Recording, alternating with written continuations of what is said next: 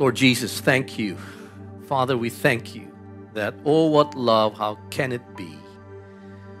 God, you're just so loving and gracious to us, and we appreciate it so much, God.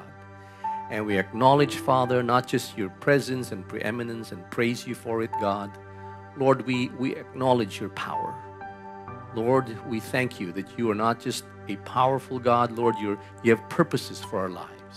And God, even as Moses has prayed, to stretch out your hand, God, that you're so powerful, Lord, that you're able to swallow your enemies.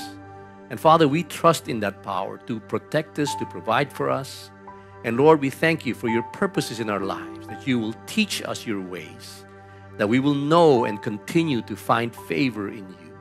And God, even as we learn how to pray vertically, acknowledging your presence, preeminence, and praise you, Father, and acknowledging your power and your purpose of our lives, Lord, we pray for our needs. We pray for your provision, we pray for your peace, and we pray for your protection.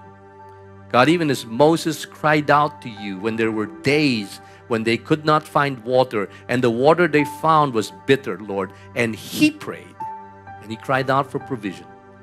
Your word says that you showed him a piece of wood, and he threw it in the water, and the water became drinkable. God, thank you that you are the God of provision who provides for us in the midst of turmoil. And so, Lord, we trust you that even not just water that you provided for the people, or for your people while they were in the journey outside of Egypt, God, you provided even manna and even quail. And you gave them peace, and you protected them in the midst of all the calamities and the plagues. This is our prayer today in Jesus' name. Amen.